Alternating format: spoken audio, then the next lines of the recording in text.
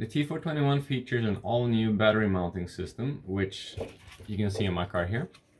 It's these plastic pieces here that you can turn by your hands, and you can easily take the battery in and out of the car.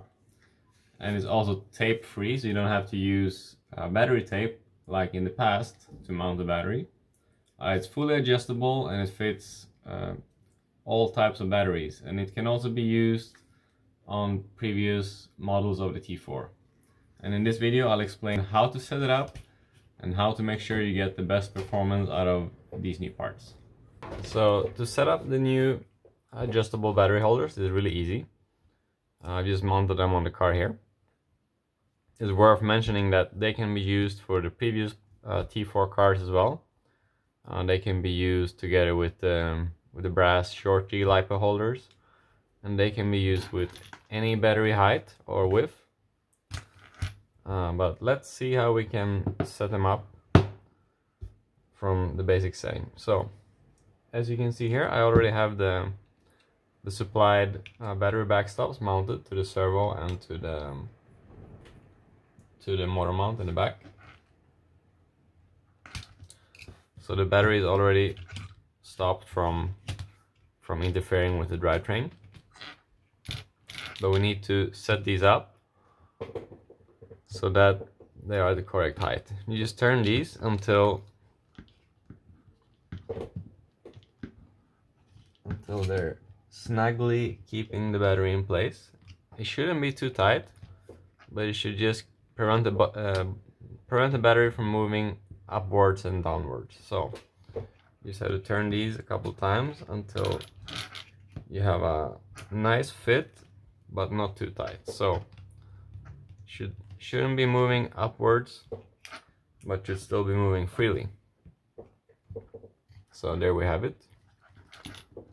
It's moving from side to side, but cannot move upwards. So it's very easy to take the battery out of the car. Just turn these like this with your hands. Just take it in and out very quickly and easy to use.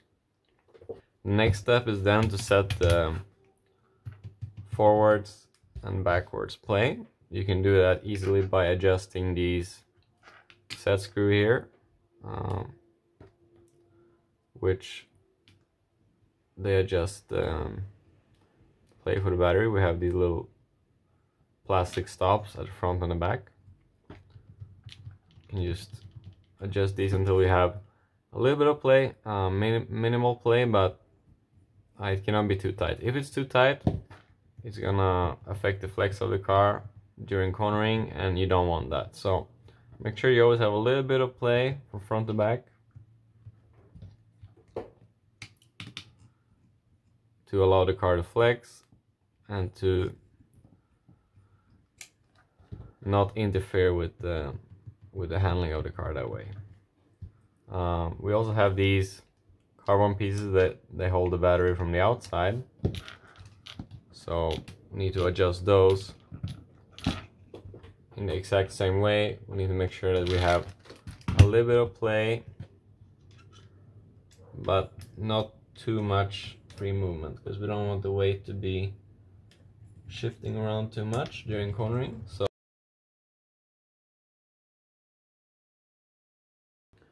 as you can see now, we have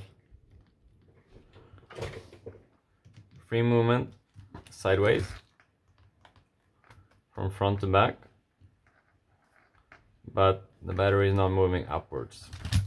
And that's how we set it up to work perfectly with the new battery mounting system, and to have the benefits of a battery that's free floating but not binding up the chassis and thus affecting the flex. Keep in mind that if you add any steel plate or such underneath the battery, you need to adjust the height of the battery holders again, so that you don't tweak the chassis by putting too much tension onto the battery.